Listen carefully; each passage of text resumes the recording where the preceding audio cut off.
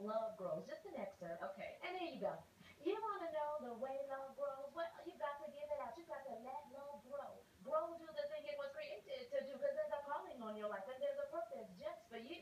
There's some experiences that you've learned from that you only know, and your job is to share them with the world. That's the way that love grows. So let's start with the truth, the whole truth, and nothing but the truth. So help us God. In the beginning was the Word, and the Word was with God, and the Word was God. I think that's about enough. What you think? Wonderful. I love it. No, I'm just spellbound. That's great.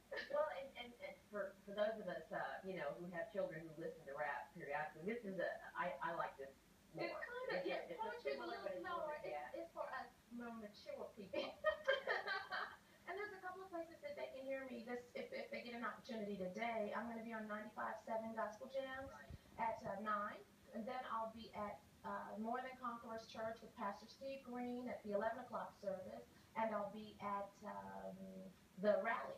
The Blackwell. Blackwell Rally. Also on stage at Carter Ford. You're going to be busy, girl. We are. And then we fly out tomorrow. It's been great. I love Birmingham. Yeah. It's fabulous. Yeah. Well, it is terrific. It's a unique way of putting a message into something that is very hip with the kids. Yeah, that's the way you can reach people. You gotta come to where everybody is and meet them where they are. Yeah, so you're correct. It's a pleasure meeting you. It's an absolute joy meeting you. And you can catch Maura in on the Sage Carver's Theater Saying Grace, and that's today at 4, along with all the zillions of other activities she's going to be doing. It's a whirlwind tour. Now let's check in with Dr. Ted Kay for a look